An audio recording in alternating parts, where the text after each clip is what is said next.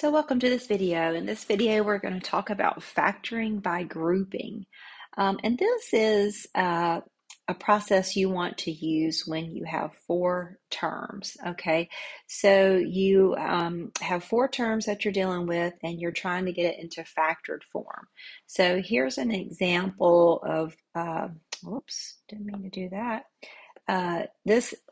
These four terms here are in expanded form. Okay, and then if I take that polynomial and get it into factored form, then it looks like this. Okay, but these mean the same thing, they're equivalent to each other. It's just they're in different forms. So what we're working on is how do you get your four-term polynomial into this factored form. So let's look at this problem that I was just highlighting here, and let's talk through how they got into factored form, okay? So the first thing you want to do is you want to put it into two groups, and that's why it's called the grouping method, okay? And so I'm going to think of that as in two groups, and then I'll look for a GCF in the first group, and my GCF for this first group will be 9x squared, and then I'm going to factor that out, and I'm going to have an x plus 2. Okay, and then I'll look for a GCF in the second group, which is going to be a negative 1. I'm going to factor that out, and I'm going to get an x plus 2. And with the grouping method, you need this binomial to repeat here. Okay, and once that binomial repeats, then that binomial is now the GCF that you can factor out. So I have two terms here, and they each have the x plus 2. So I can factor out the x plus 2 from the first term, which leaves me with a 9x squared. And I can factor out the x plus 2 from the second term, and that leaves me with a minus 1. And then what they've done here is they factored this binomial. It's a difference of two squares, and they factored that more. Okay, and so the x plus 2 just stays in the answer. And then remember how this pattern works. I've got a 3x being squared, and so that 3x is going to go in the front and the front. And I've got a 1 being squared, and so the 1's going to go in the back and the back. And then one of the binomials needs a plus and the other one needs a minus, okay?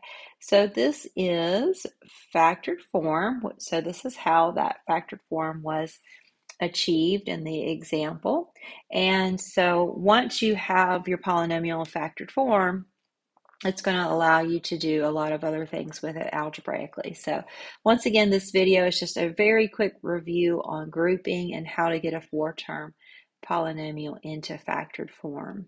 So let's look at a couple more examples here. Once again, you want to think about it into two groups. And then I want to look at a GCF for each group. So for this first group, my GCF is x squared. I'm going to factor that out, which leaves me with a 3x minus 1. And the second group, I have a GCF of 2. I'm going to factor that out, which leaves me with a 3x minus 1.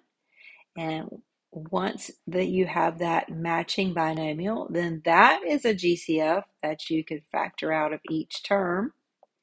And I'll have an x squared plus 2 remaining. And then this is this is fully factored. You cannot factor that more. That x squared plus 2 does not factor more like our previous example. This is as far as we can factor. All right, on this third example here, once again, we're going to look at it into two groups.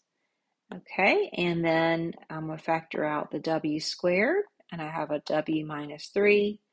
And then here I need to sort of think ahead that I need a w minus 3 once I factor out the GCF, right? I need those to match, right? I need these two binomials to be the same.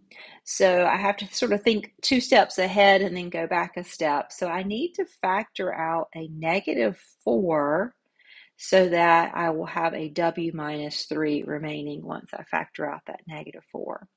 Okay, and then I can factor out the w minus 3 which leaves me with a w squared minus 4. And then this w squared minus 4 actually factors more. So we can continue. So I'm going to have my w minus 3 as my first factor.